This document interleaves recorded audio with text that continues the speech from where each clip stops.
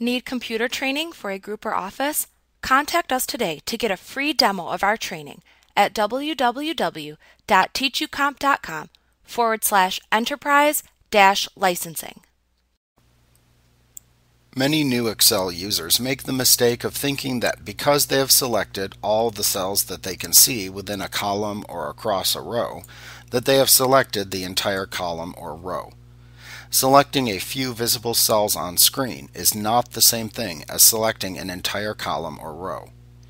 To properly select an entire column or row, you must click the heading of the columns or rows, where the actual ABC is located for columns, or the 1, 2, 3 is located for rows. When you click one, you will see the entire column or row become selected, including the column or row heading, which becomes highlighted. To select a range of adjacent columns or rows, simply click and drag across the column or row headings to select them.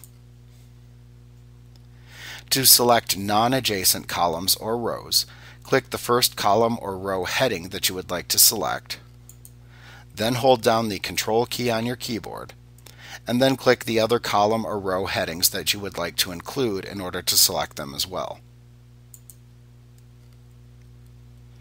You can also select every single column and row within the entire worksheet by clicking the small box that is located at the intersection of the column and row headings. When you click it, all columns and rows within the worksheet will become selected. Be careful when you do this, as if you try to perform a calculation on that much data, you will probably crash your computer. However, this can be effectively used to perform small formatting tasks like changing the font or font size that's used throughout the entire worksheet. Like what you see? Get a free demo of our training for groups of 5 or more at www.teachucomp.com/enterprise-licensing.